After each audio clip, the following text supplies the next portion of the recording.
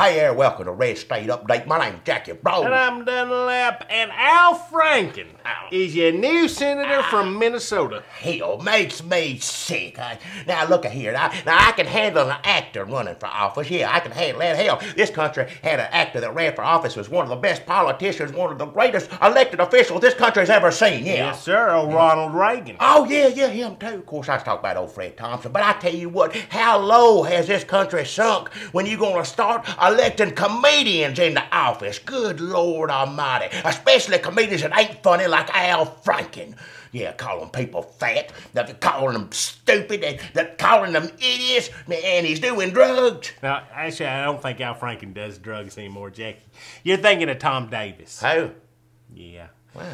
But I will tell you this, Jackie, all comedians, every last one of them, are all attention-whoring, cocaine-addicted, self-hating egomaniacs who are so eager for self-promotion, so desperate for fame, that they will even go so far when their career's in the toilet as to put videos of themselves up on YouTube. I mean, gross. That's pitiful right there. Look, if you're gonna elect a comedian, why not elect a funny comedian? Yeah, like old String Bean. Yeah, he's dead though. Yeah, old Junior Samples. Yeah, he's dead too. Yeah, or old Gas Boot. Yeah.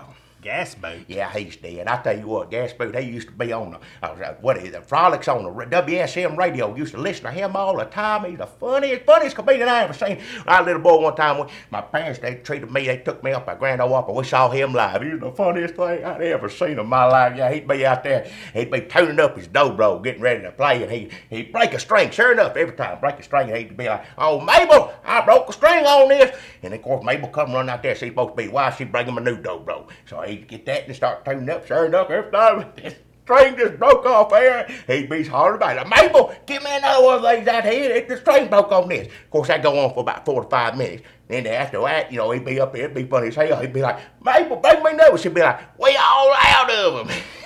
That's the funniest thing I ever seen in my life. That still just tickles me to death. Yeah, old Gas Boot. I tell you what, that's the funniest thing ever. Yeah, old Gas Boot. Yeah. That's the whole act? Oh, yeah, it was the funniest thing you'd ever would see. Yeah, old Gas Boot. Yeah, he's hilarious. Yeah, I like that. Yeah. That's all he would do? Yeah, that's all he do. What the hell else he got to do? That sounds awful. Well, it makes sounds awful. What the hell you know about comedy? You ain't got no damn sense of humor. Who the hell you think's funny? Jeff Dunham.